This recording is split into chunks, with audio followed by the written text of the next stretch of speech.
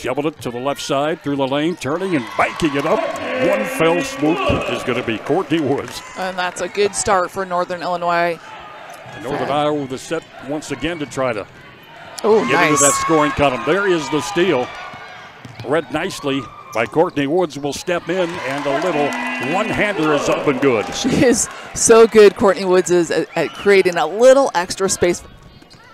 And the steal again. Wow. Errin Hodges with a race to the bucket and the lay-in. Sharks are in the water here. NIU smelling blood. Inbounds, three-point try. Rebounded by Allie Mae. Quickly to the outlet. Wow, look at Hodges that speed. all the way to the hoop. Not that anybody didn't want to get in front of her. 4 minutes, 48 seconds with the clock running. Second quarter in the Convocation Center. Look at that little stop and then the floater. And down that one goes, and that's a thing of beauty. So the second half is underway. Huskies have the basketball to begin things. Riley Blackwell dishes into the paint, turning and rolling that one up nicely is Allie Mae. That was a great look. You can't ask for anything more out of that possession.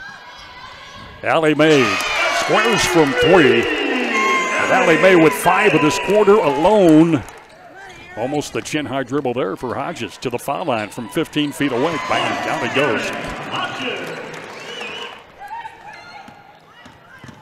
Huskies, the rebound, put-up jumper just inside the arc is down for Starks.